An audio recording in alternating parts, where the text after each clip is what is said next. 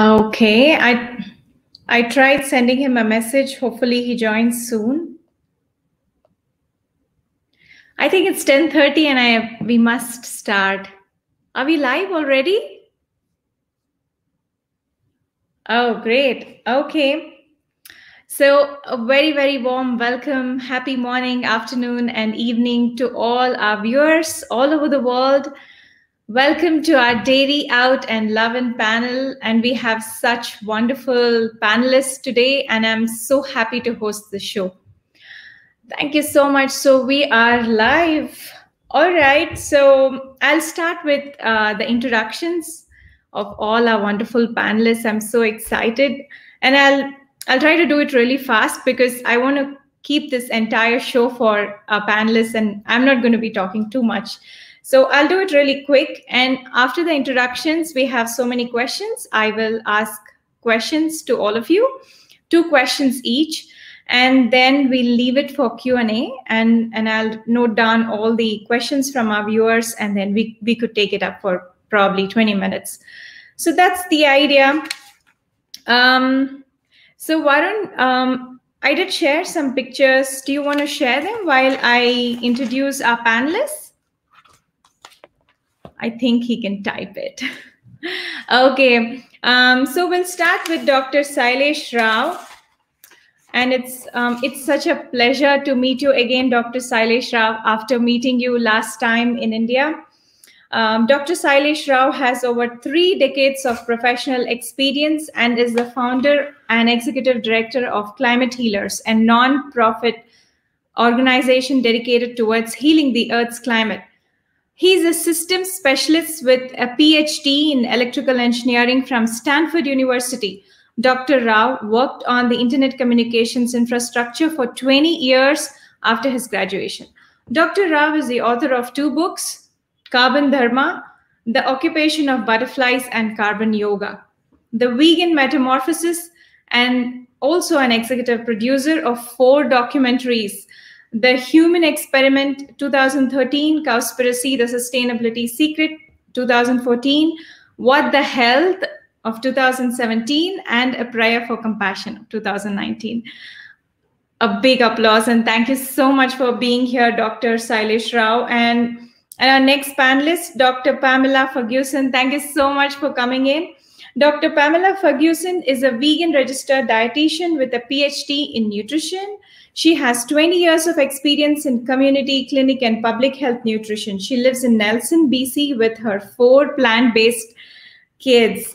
Pamela has an online private practice where she helps her clients from across Canada, and she helps them optimize their nutrition. So please visit www.pamelafergusson.com. And such a warm welcome to you. Thanks so much for joining in. Dr. Zeeshan Ali is not there, so we'll do his later. And our next panelist, is Sandra Kyle, our own New Zealand's animal activist, a vegetarian for nearly 50 years and a vegan for 10 years. Sandra lives in Wanganui, New Zealand, and has been a writer and activist for animal rights since 1990s. Her book, Glass Walls, and website, endanimalslaughter.org, call for all slaughterhouses in New Zealand to close by 2025. Sandra produced the animal rights radio show Safe and Sound for 4.5 years. That's so amazing. She's one of the 2 country liaisons for Safe Movement in New Zealand. And she also made a short film, 2025, was made about her solitary slaughterhouse vigils. And in 2018, Sandra received the Philip Wallen Animal Welfare Award, dubbed by the mainstream media as a singing vegan because she sings to slaughterhouse animals to comfort them.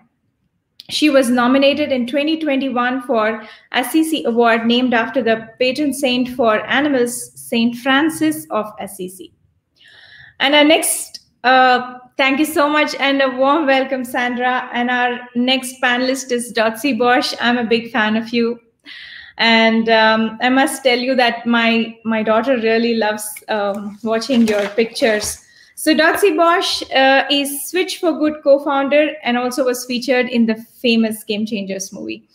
After concluding a prolific professional cycling career that produced a medal at 2012 London Olympics Games, 8 US national championships, 2 Pan American gold medals, and a world record, Dotsie Bausch has become a powerful influencer for plant-based eating for athletes and non-athletes alike. Named by Veg News in 2012 as one of the top most influential vegans in the world, she utilizes her degree in plant-based nutrition to inform her impassioned messages as an advocate on behalf of humans, planet Earth, and animals.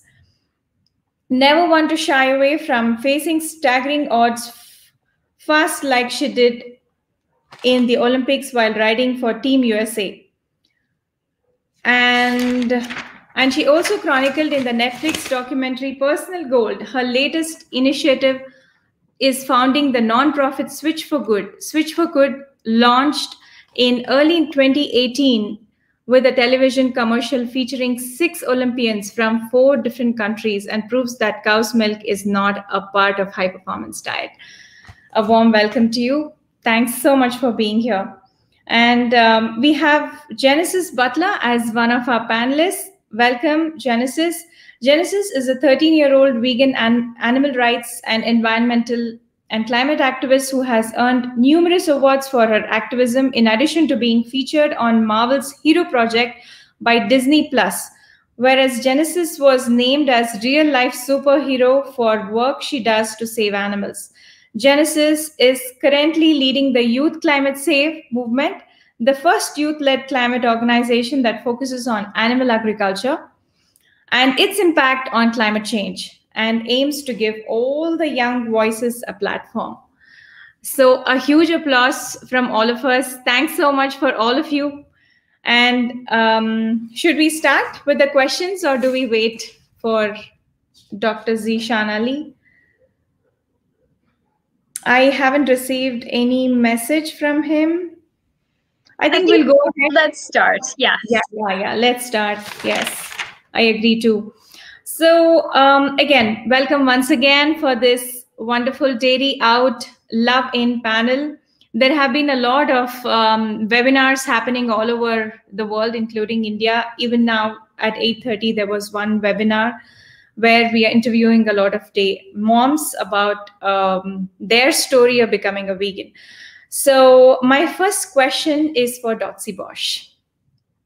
According to Good Food Institute, the dollar sales have gone up for plant-based milks. But for animal-based milks, it is, plant-based milks have done almost like 5% growth. And animal-based milks have only done 0.1%. So a lot of people are switching from dairy products to plant-based products.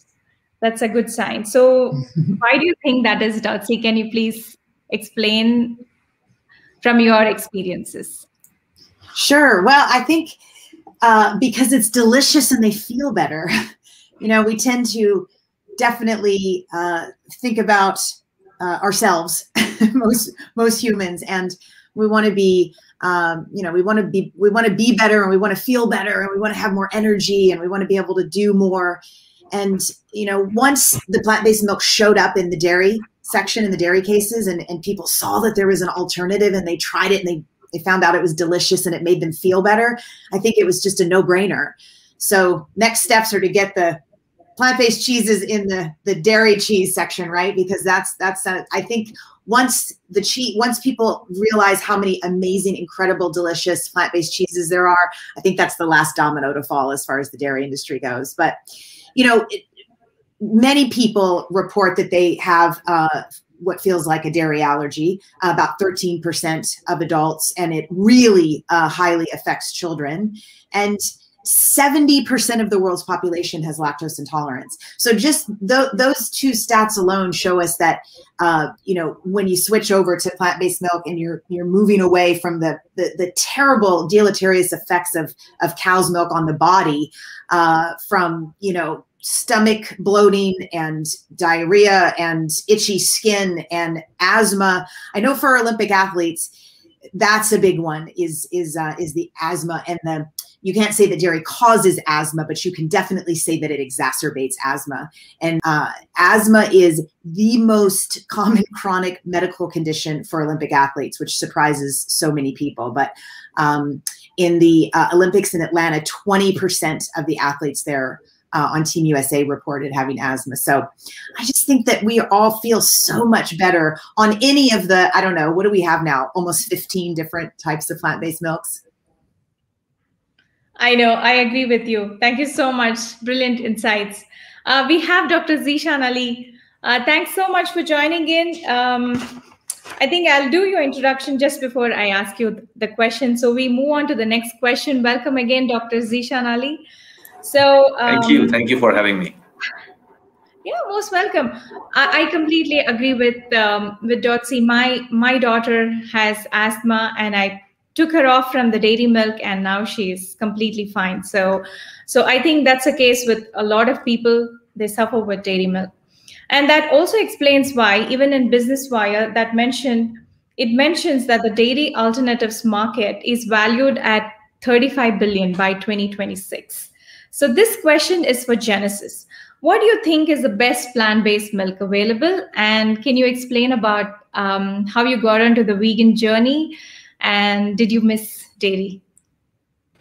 Yeah, so the way that I went vegan was I figured out about how animals had to be used for our food products, and I didn't want to eat it anymore or buy it anymore, because once I found it out, like, you can't really think about it the same. So then first I went vegetarian with my mom, and then I found out about the dairy industry, which at the time she just had my little sister. So I started to think of it as this baby was just born, and that's like if my mom got her baby taken away and then they took her milk, and no one would want that. So why are we doing it to cows? So that's when my whole family decided to go vegan. And my little brothers used to love drinking chocolate milk, and used to love eating cheese pizza and birthday cake and ice cream. But now there's all of those things that are just veganized. And my favorite type of plant-based vegan milk,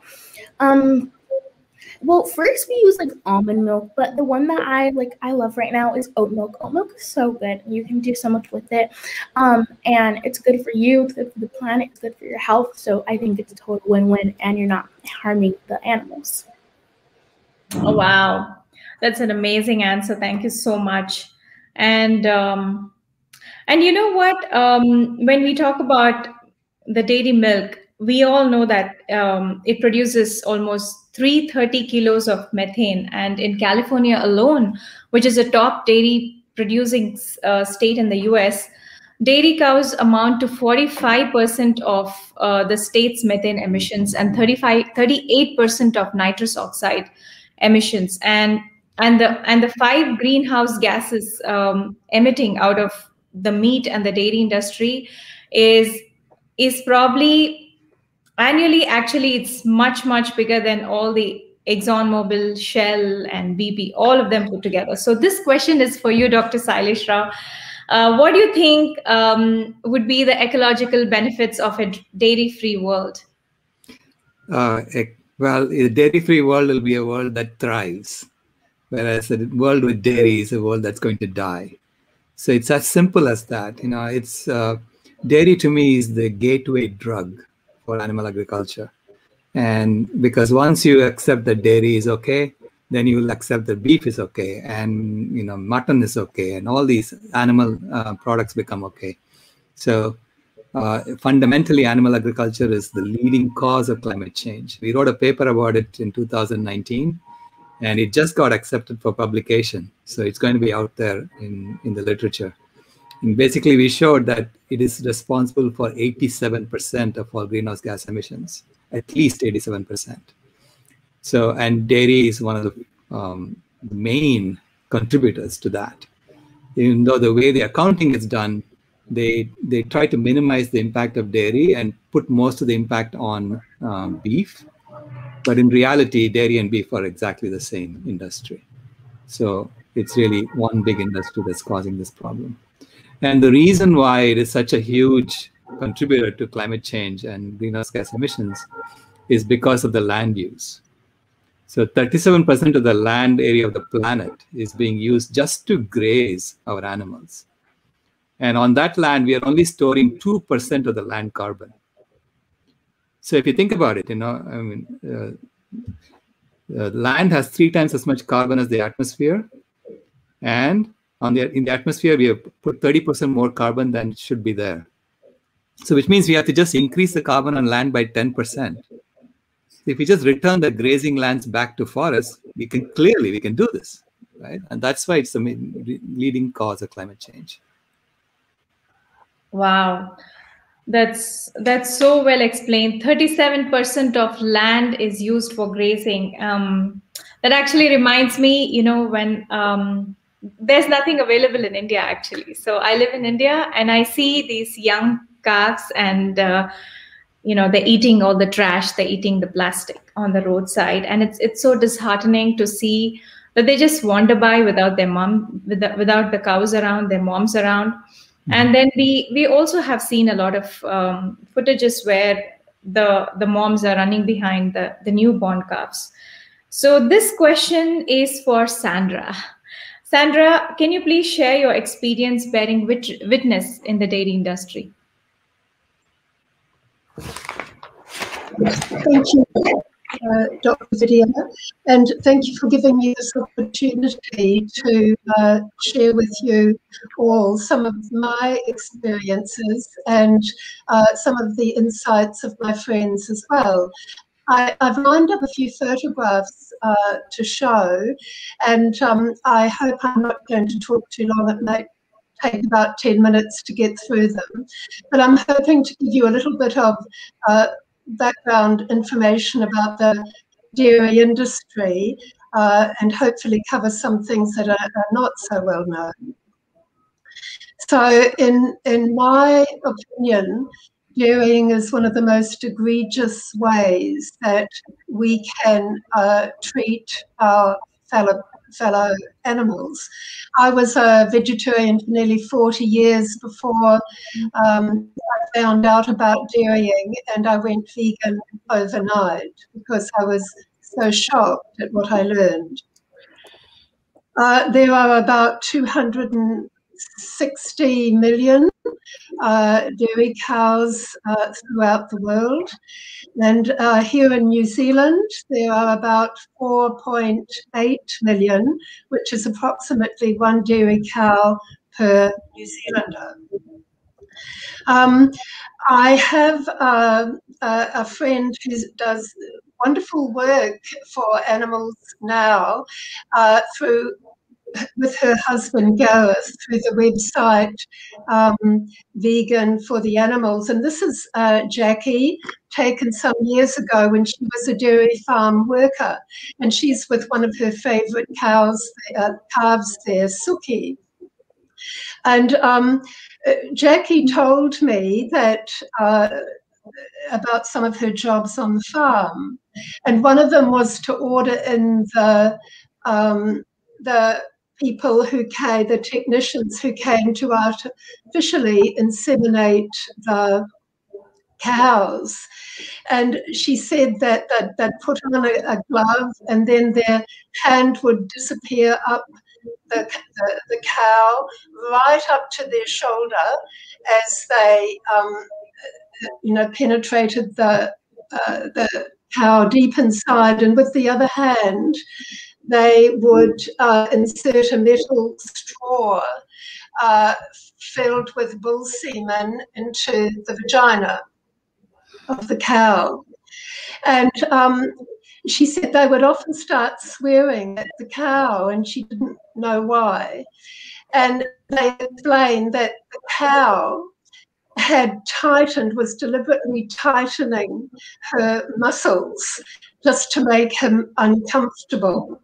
And I must admit, for me, this was a bit of an epiphany, because I think it tells us about the being inside, so helpless, so unable to express autonomy in their lives, but can tighten some muscles and hurt the person who is hurting them.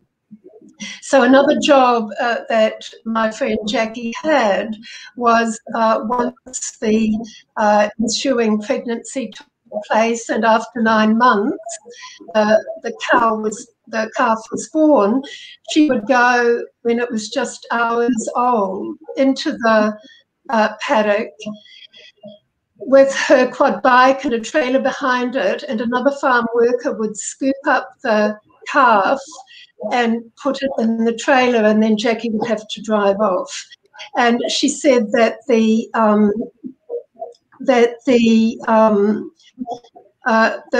calf would call out for its mum, and the mother would frantically try to run after the quad bike, but of course to no avail.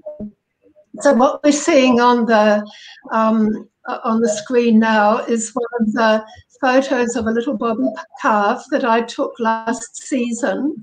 I do vigils at 2 slaughterhouses here in Wanganui. One of them kills bobby calves. And 2 months of the year, August, September, we have up to 2 million bobby calves who are killed in New Zealand. They're not entirely wool calves, because, of course, they're superfluous in the industry because they cannot give milk. So we saw the picture of those 2 darling little calves, and if I can get close enough, I can scratch their heads or pat their noses. And if my fingers get close to their mouth, they begin to suckle my fingers. And I've heard that that's what they do in slaughterhouses as well to their slaughterers. They try to suckle their fingers. So the bobby calf truck goes around to all the farms in the area and picks up the bobbies that have been left at the farm gate and brings them in for slaughter, as well as picking up live bobby calves as young as 4 days old. They pick up dead bobby calves. Dead bobby calves are called slinkies, and they're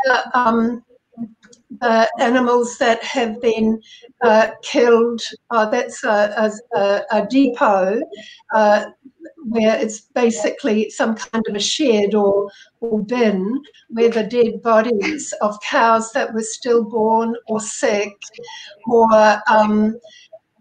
otherwise non-viable, and they've been shot in the head. If they're alive, they're shot in the head by the farmer. I think we have a photo of a little calf with a bullet in its head. And so these dead babies were photographed last season by one of my friends, Caitlin, in the Animal Save movement, and they're quite a common sight in rural New Zealand.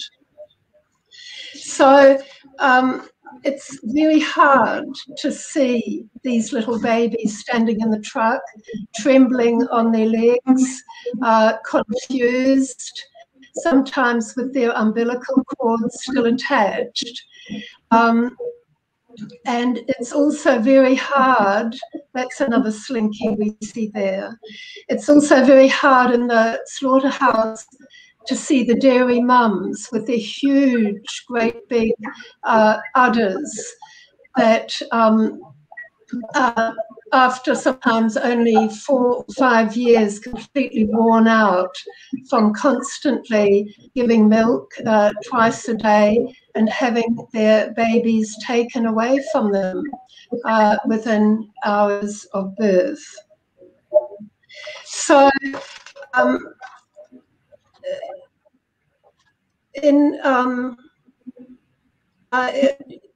as well at the slaughterhouse, when I see the dairy mums, that particular photo I'll come to in a moment, but sometimes cows are pregnant when they arrive at the slaughterhouse. In New Zealand, a friend of mine, through the Freedom of Information Act, found out that about 100 cows gave birth either in holding pens or on the slaughter truck in slaughterhouses last year. And although it's against the law to have late-stage pregnancy cows trucked, it does happen. And so these calves will be killed at the slaughterhouse, and there they will be used for skins, for their skins. Now, sometimes an early stage pregnancy is detected at the slaughterhouse of a dairy mum. And sorry. Sandra, I have another question about this, so we can take it later. But thank you so much. It's, I mean, we all felt like crying, and I hope the world goes dairy-free, completely dairy-free. And that said, and it happens very soon, a lot of people are actually planning to go dairy-free. A lot of people are trying, but they're worried about their calcium. So this question is for Dr. Pamela. Can you please help us and all the viewers who probably have all these questions in their mind? What about my calcium? What do I do for my bones? Absolutely. And the great news is that we don't need to worry about our calcium at all on a dairy-free diet. There are abundant sources of calcium in the plant kingdom. So when you eat a plant-based diet, you'll actually be getting calcium from across many different sources. Some of the best sources will be from leafy greens. So kale, for example, is a wonderful source. But also nuts and seeds are good sources, particularly sesame seeds. So if you enjoy tahini dressings are very good. Then also tofu, the way that we set tofu and press it, we use calcium in order to set the tofu. So tofu is a wonderful source of calcium. And I would encourage you, if you are looking to transition to plant-based milks, look for the milks that are fortified with calcium. And many producers of non-dairy milks will fortify their product with the same level of calcium that you would get in a dairy product. So it's not difficult at all to meet your calcium requirements on a plant-based diet, eating varied plants from across the different plant-based food groups, and also choosing fortified non-dairy milks. Oh, that's amazing. Thank you so much. And I think, and they're very delicious. I don't know how people like dairy milks. I never like them at all. I agree. I absolutely love non-dairy milks. We have a variety of them here. As we mentioned in the introduction, I have 4 children and they have different preferences of milk. So often we're buying like 3 or 4 different types of non-dairy milks. We love them all. They are very delicious. So just go out and explore and try the one that you're going to like. If you've tried soy milk in the past and you're not sure about it, try oat milk, like Genesis mentioned, for example. So good for the planet, so good for our health, better for the animals. Absolutely a win all around. Yes, I completely agree with you. Thank you so much. I loved your answers, and I completely agree with you. Sesame seeds are the powerhouse of calcium. We don't have to worry about calcium at all. And we just missed Dr. Zeeshan Ali, so I'm going to do a quick introduction of Dr. Zeeshan Ali. Dr. Zeeshan Ali is the Kickstart India Program Specialist at Physicians Committee for Responsible Medicine in Washington, D.C. He uses his working knowledge of chronic diseases, nutrition, and the Indian culture to develop content for the 21-day Kickstart India program. He also writes scientific reviews and articles on non-animal-based research methods. He supports the outreach efforts of Physicians Committee for Responsible Medicine by reaching out to new members, healthcare professionals, physicians, and researchers at the medical and scientific conferences. He received his doctorate degree from Johann Wolfgang Goethe University, Germany, and he held a Marie Curie fellowship from Gabriele di Annunzio University, I hope I said it right, in Italy in 2010, and postdoctoral fellowship at University Piedmont Orientale, Italy, 2012.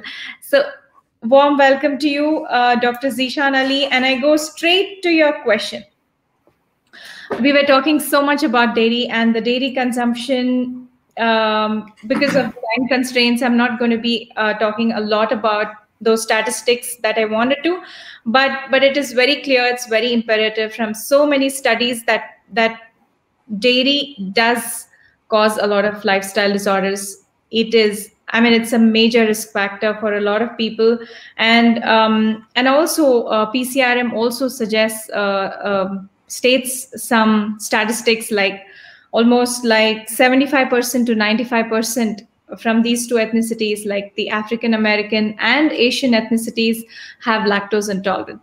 Can you please explain why dairy milk is so unhealthy and so harmful, and what should we do and how should we avoid it?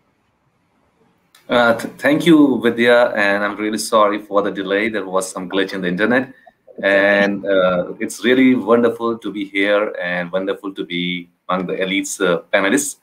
So the question is about dairy and why it is so harmful to the human health. Yes, you have mentioned some stats, and I would like to mention a few more. That there are several research studies that have been done where they have found that, for example, women who consume 3 or more glasses of milk per day have 60% increased risk of developing a hip fracture and a 93% increased risk of death. So previously we thought that milk, because of its calcium, would help for the bones and for it will for the healthy bones. But we are learning more and more that actually it is causing osteoporosis. And we have also there are studies where they have found a direct correlation of milk intake with oxidative stress and inflammation. For example, there are biomarkers of stress like prostaglandin, F2 alpha, and interleukin 6 for inflammation. So they found that there is a direct intake. So that means you drink more milk and you get those more biomarkers in your serum on your blood.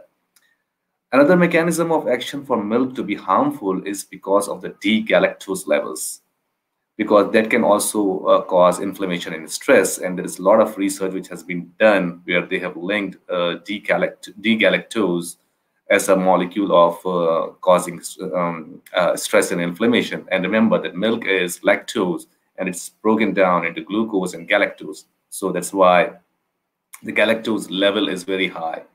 And then everybody knows that 50% of the calories in milk comes from fats. That means half of the calories coming from fat.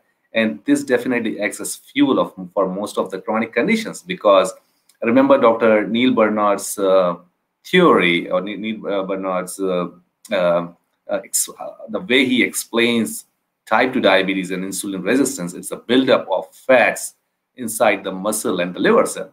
So when you are eating a diet which is very high in fats, and milk is 50% calories coming from fats, and what you can expect is all kind of these lifestyle disorders. Another problem with milk is it is very high in insulin and insulin-like growth factor, and which are both related to causing prostate cancer.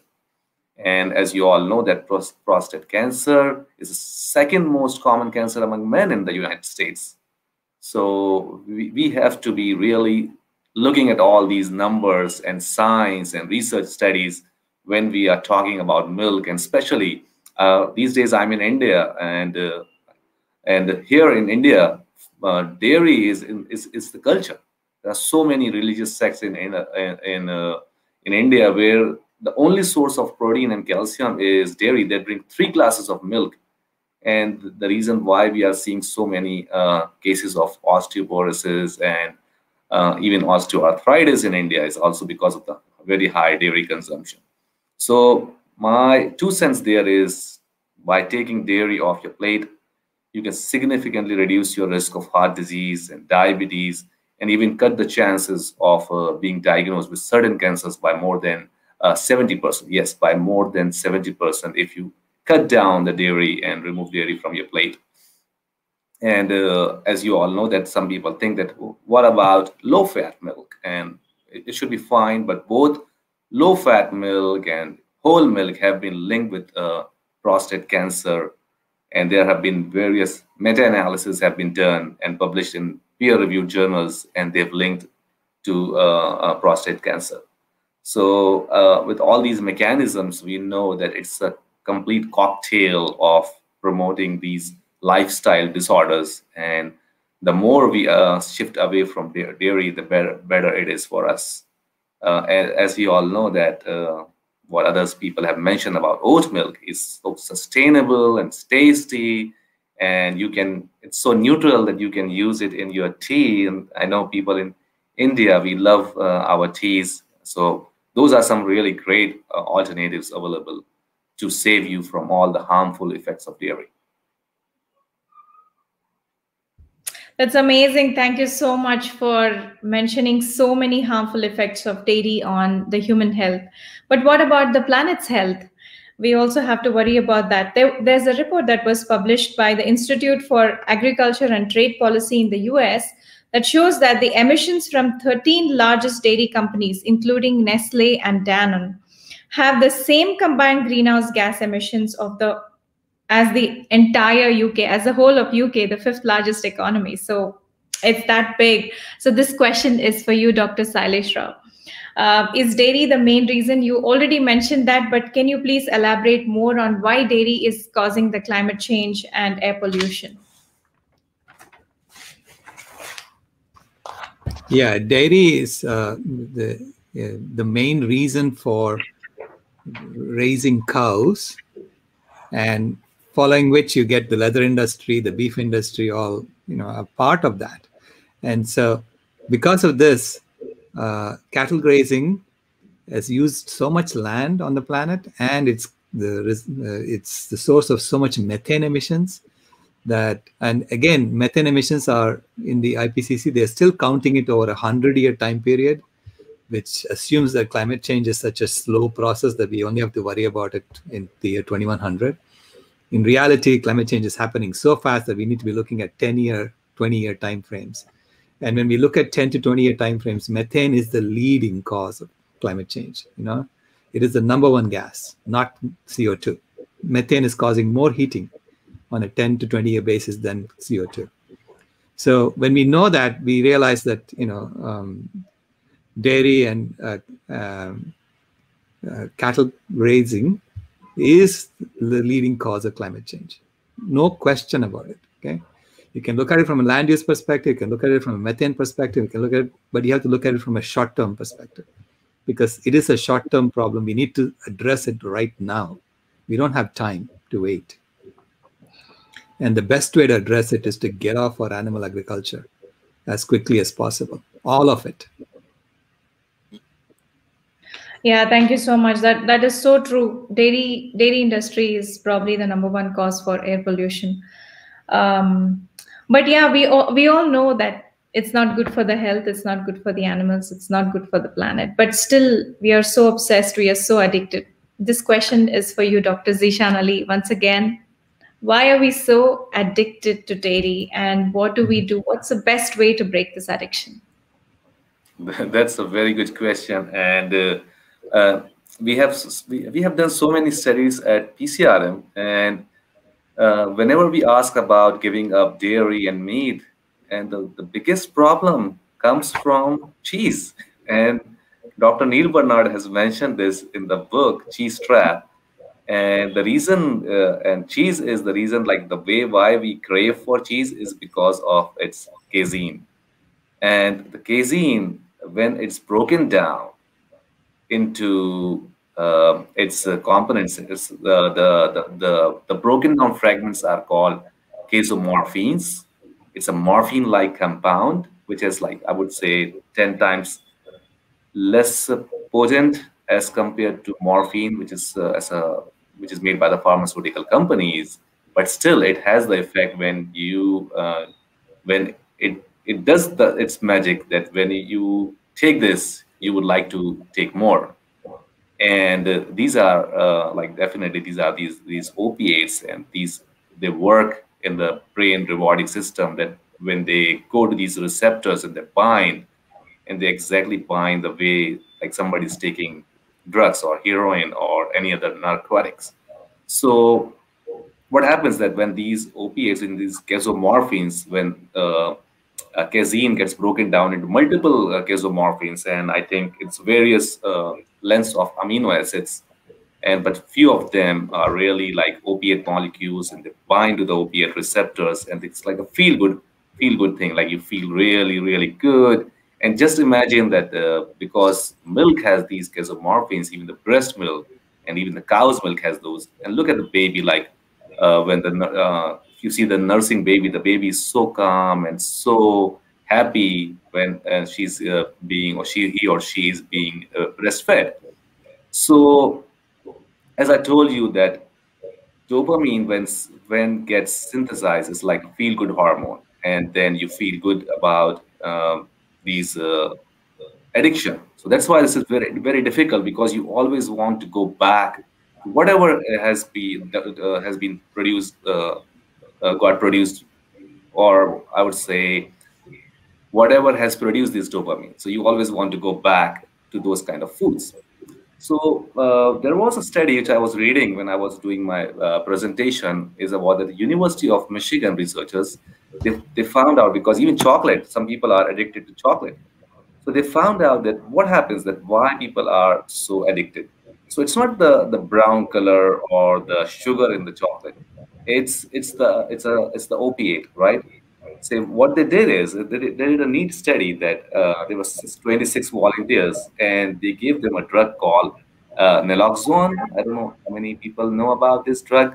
It's an opiate blocker, and it's normally used in emergency rooms to stop these kind of effects of drugs.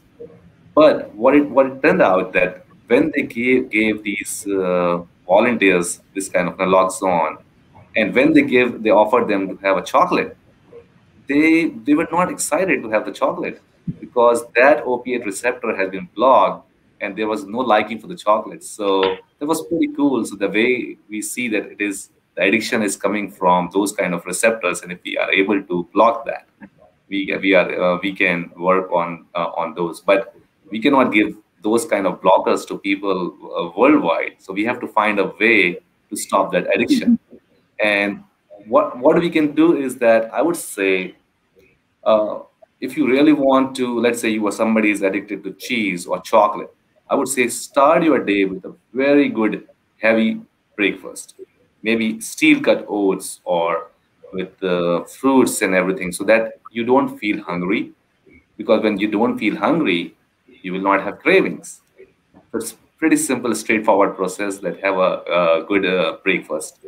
And then also in your lunch and your snacks and your dinner, make sure to include those fiber heavy beans and green vegetables, and like food from the power plate, grains, legumes, fruits, and vegetables. So if you are eating those foods, and those are like slow releasing sugar, and the fiber in them will keep you full, will avoid all the cravings for these unhealthy foods.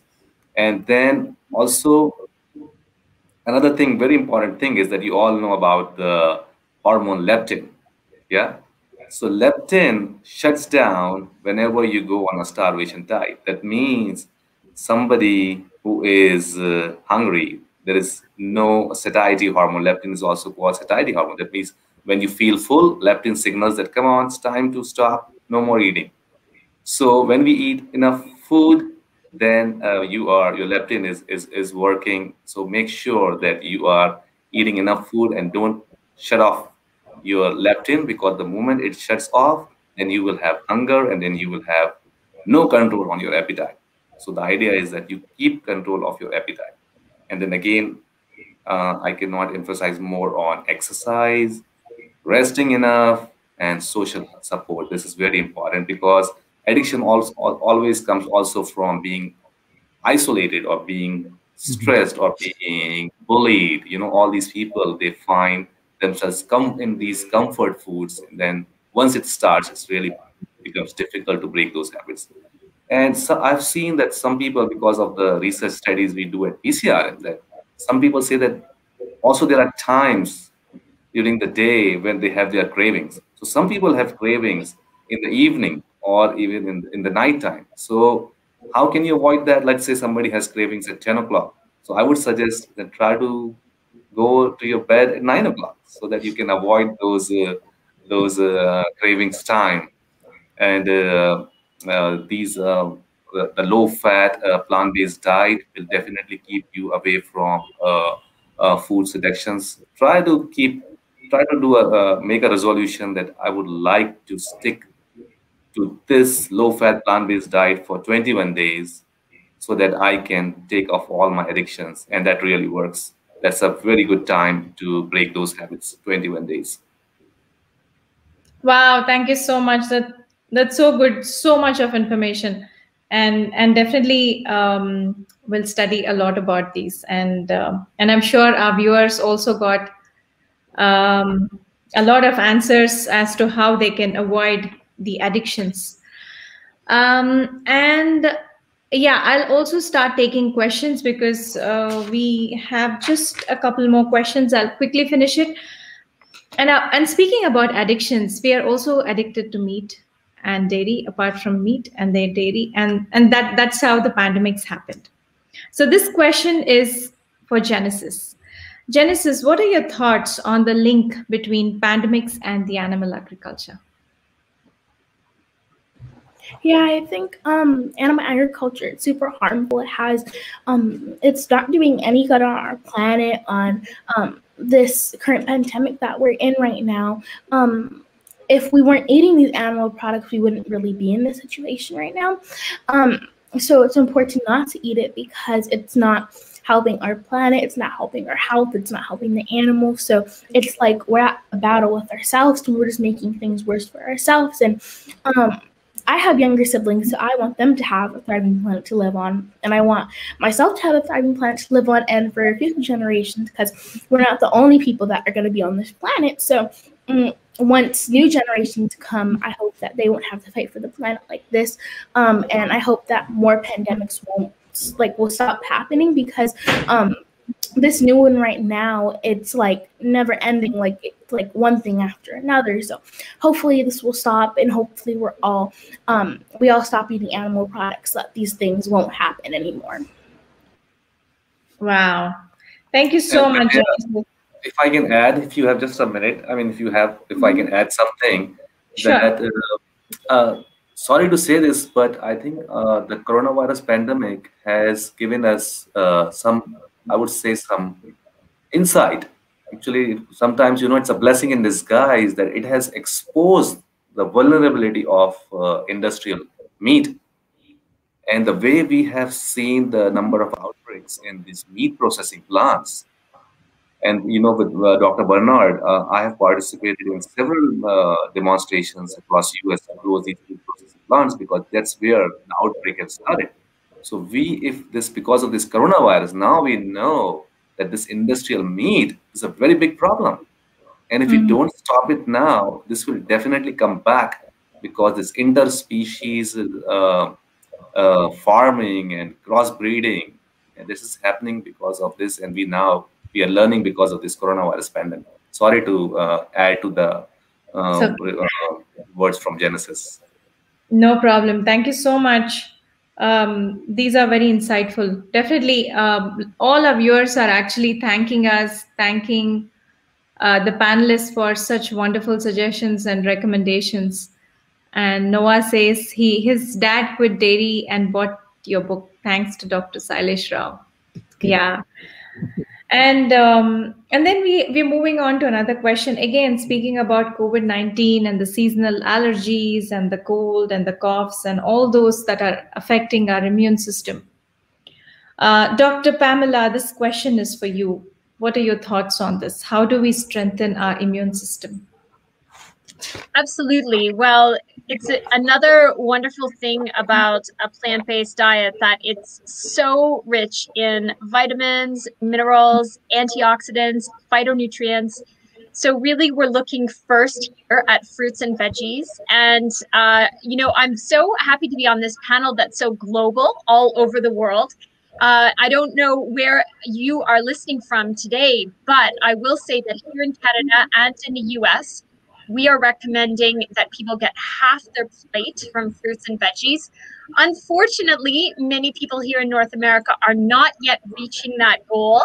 Maybe you, where you're listening, you are reaching that goal. I would encourage you to strive toward that. That's the first step, really, to building a stronger immune system, is getting all of those fruits and veggies. And then eating in a generally anti-inflammatory way. In this case, again, we're talking about plants, reaching for plant-based proteins, nuts and seeds, eating a high fiber diet. Is all of these things are going to help to reduce inflammation in your body through your natural process of detoxifying your body, the way your organs work every day, eating a high fiber diet, rich in fruits and vegetables, whole grains, nuts and seeds, pulses, beans and lentils. These are the foods we need to reach for to reduce our inflammation and also build our resistance to infection. We can also look to some kind of superfoods in this area, like turmeric, ginger, garlic, adding more of those foods to your diet, perhaps eating more curries, having smoothies, juices. These things are really going to help you keep a strong immune system. But we can't forget, of course, about the public health recommendations, like getting enough sleep, washing your hands. These things are also, of course, very important, but diet is part of a strong immune system and staying healthy. Wow, that's amazing. Amazing insights. Thank you so much. We are all so motivated. Apart from, we got all the answers, right? We got what do we do for calcium? How do we strengthen our immune system? And so many things, but people are still worried about proteins, especially people who are getting into sports and fitness and athletics. This question is for you, Dotsie Bausch. Dotsie, can you please share your experience switching to plant-based diets and how did you get there? And I still remember you saying that you felt like a machine, right, in that movie. How did you do that? Yeah, gosh, the protein thing, right? It's the bane of our vegan existence. I mean, protein is a macronutrient. It's important. It's we need it for muscle repair and muscle synthesis, but it's not more important than so many of the other nutrients, macro and micro, that we need.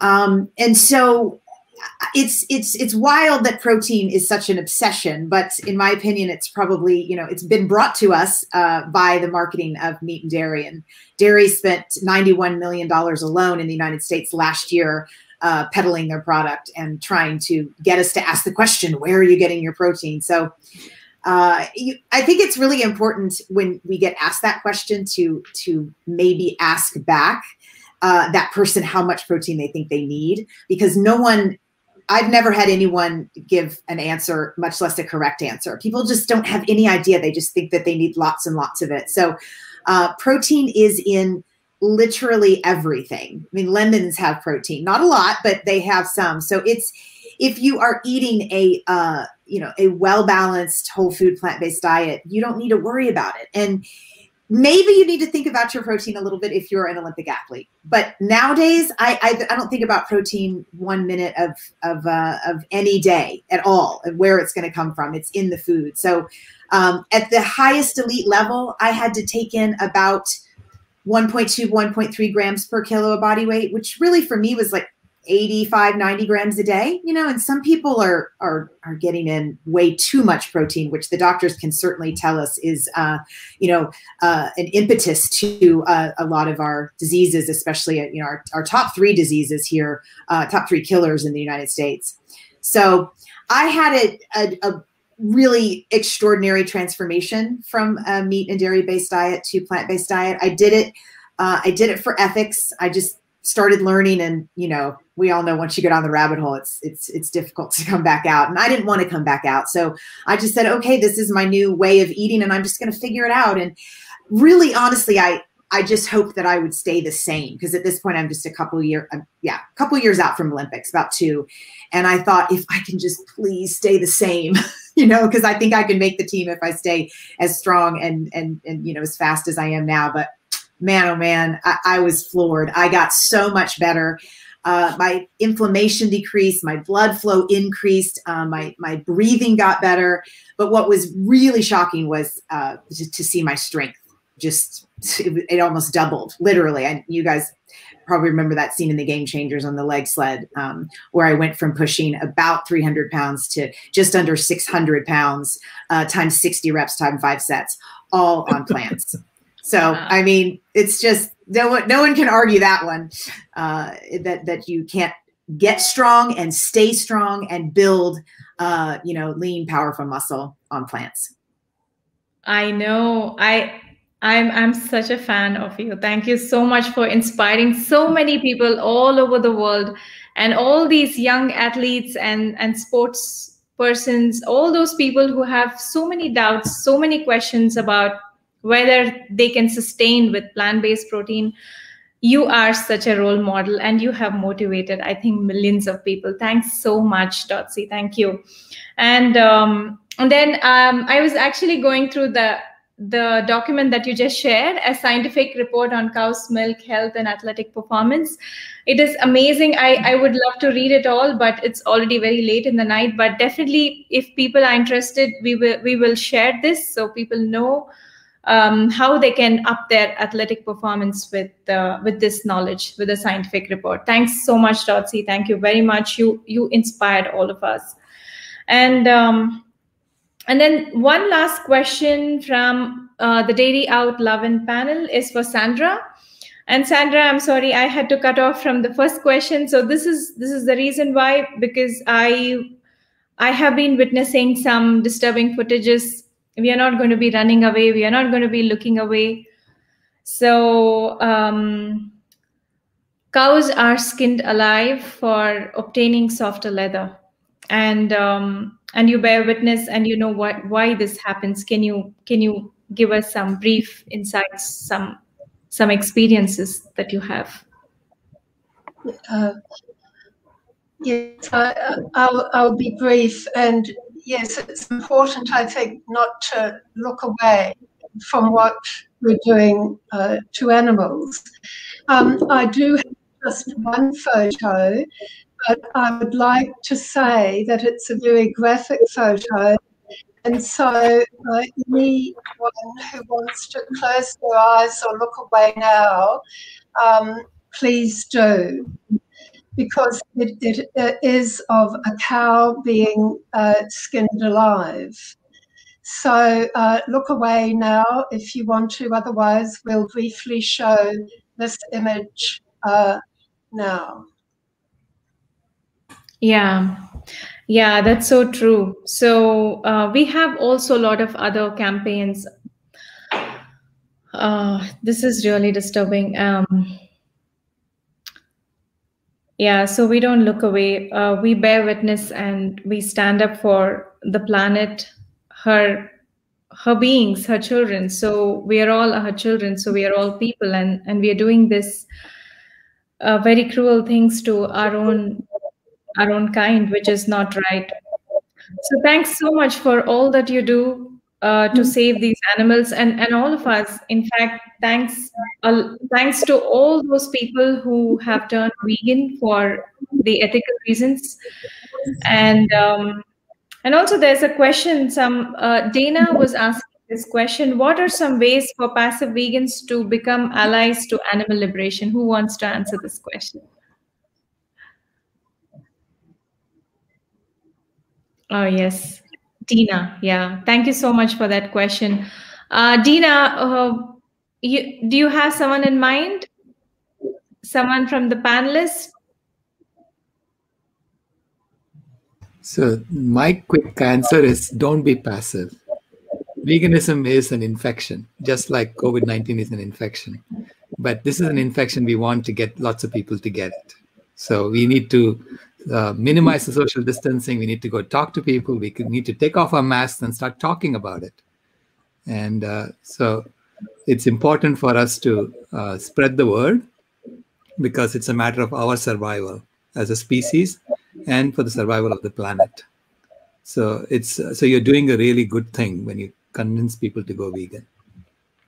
Yeah, thank you so much. Also, it's good to remember that nothing ever great happened in the world from silence.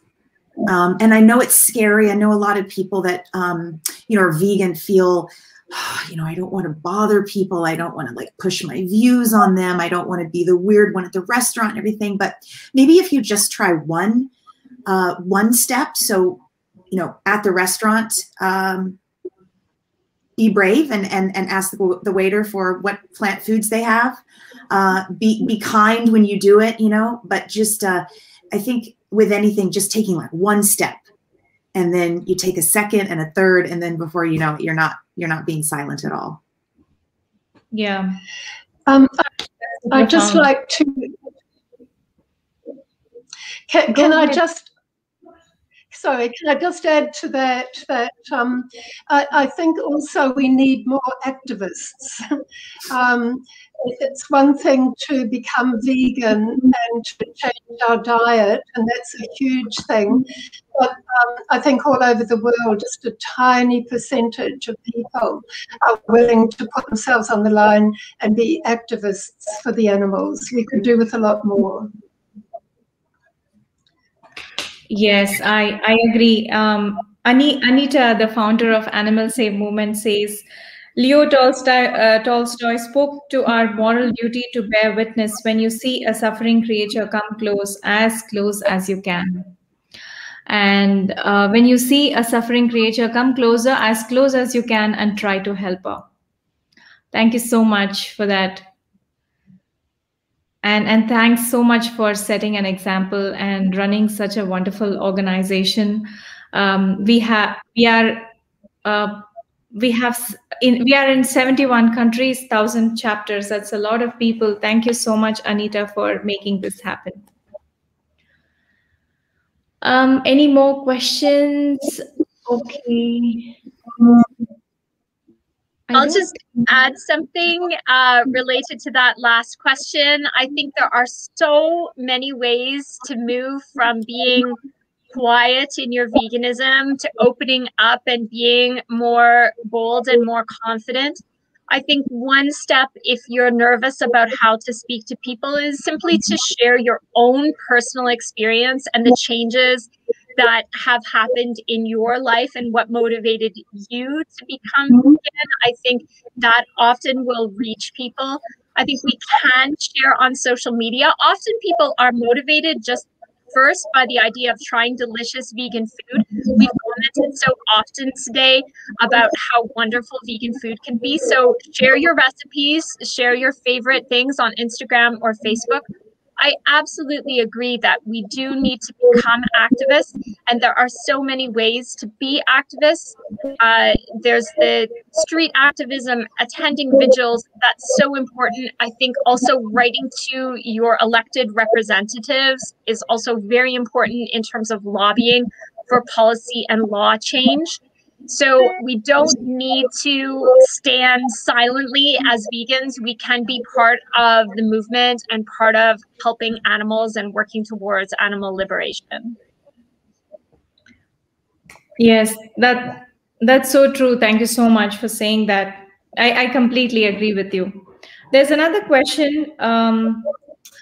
Sarah, she's asking, what are the schools in India doing to educate about dairy? Does anybody want to take that question?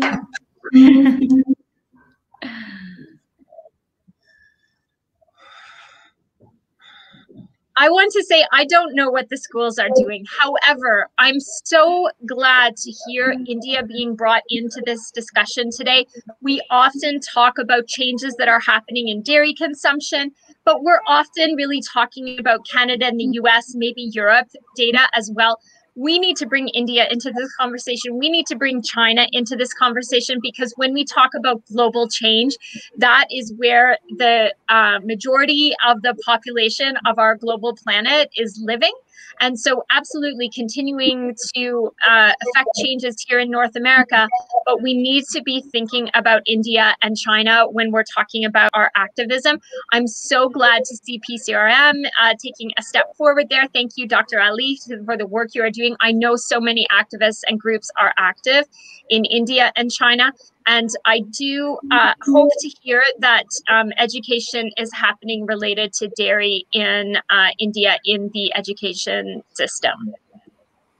Yes, Pamela, that's happening. And the Physicians Committee is actually reaching out to medical colleges and universities, and we are mostly it's education and advocacy about telling them that dairy, what they think is been like from ancestors, they have been drinking dairy, but now we are telling them it's just not like from ancestors. It's last only thousands of years it has happened, and we are reaching out to individual chefs in most of the urban cities of India. We are collaborating with non-profit organizations to create awareness about the harmful effects of dairy. Most of the time, the question always comes about ghee. And ghee is such an integral part of the Indian cultural system. People think that it is Ayurvedic and it has some good properties.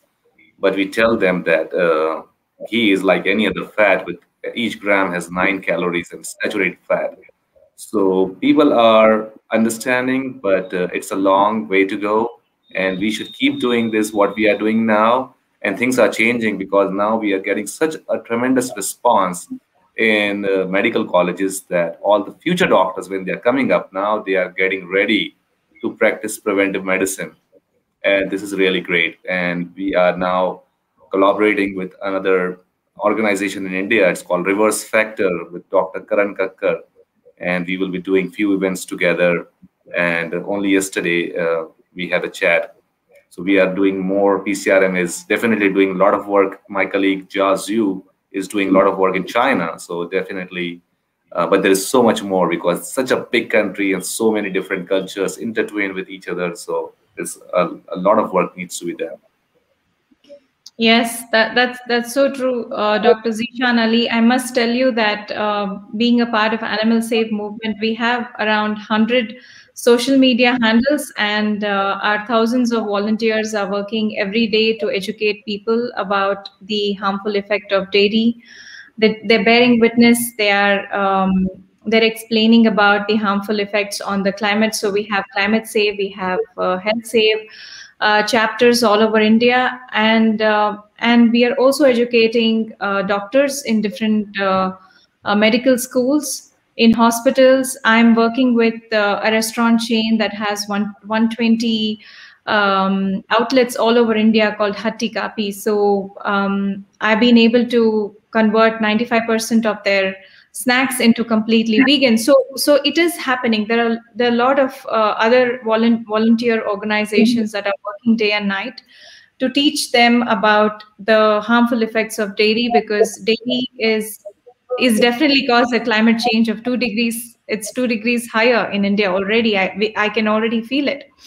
So it is happening. It's slow. It's baby steps, but definitely.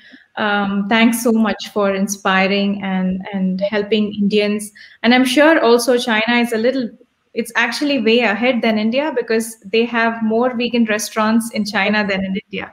So we have to get there in India. And there was another question. Nishma was asking if how do people in India, especially the poor people, how can they afford plant milks? Does anybody want to take this question? I would say that like dairy milk, how much does it cost? Like 60 to 100 rupees per kg, depending on where you live. And let's say soybean, 1 kilo of soybean would cost how much? Maybe 30 rupees a kg. Mm-hmm. So if you make your own soy milk, then actually it's cheaper as compared to dairy milk. And just imagine that, I know we are talking about poor people who cannot afford, we cannot explain them the nutrition, because all they see is they don't have money, and it's affordability. So I would say, if you just make your own milk, then soy milk would be definitely cheaper than dairy milk. And in India, we grow soybeans a lot, so that's not something we export from other countries. Yes. So another answer my granddaughter gave is that as we grow older, we really don't need milk. And that's true for us as a species as well. We are the only species that drinks milk as an adult, that too from another species. Yeah. It's time for us to grow up as a species and assume our responsibilities as the climate regulator species of the planet, and not still pretend to be infants. We are not infants anymore. That's true. Actually, we don't need, because with age we lose the enzyme lactase to break down the lactose, and this is the reason why we mentioned that 70 to 80% of lactose intolerance is there, especially in people of African American and Asian origin. So that means we don't need milk. Right. Very true. And Pamela has mentioned so many great sources of calcium, that those who think that milk is the only source of calcium, beans and greens is our logo and motto. Think about beans and greens when you think about calcium. I know, especially when you have great athletes like Dotsie Bausch. She's just shown us the way. We don't need to drink milk. We don't need we don't need any milks, actually. Right. All right. Any more questions? Kathleen says Agriculture Fairness Alliance is trying to hire lobbyists. Does anybody want to answer that? I think that would be the last question, I guess, because we have, we almost did 1 hour, 10 minutes now, 11 minutes.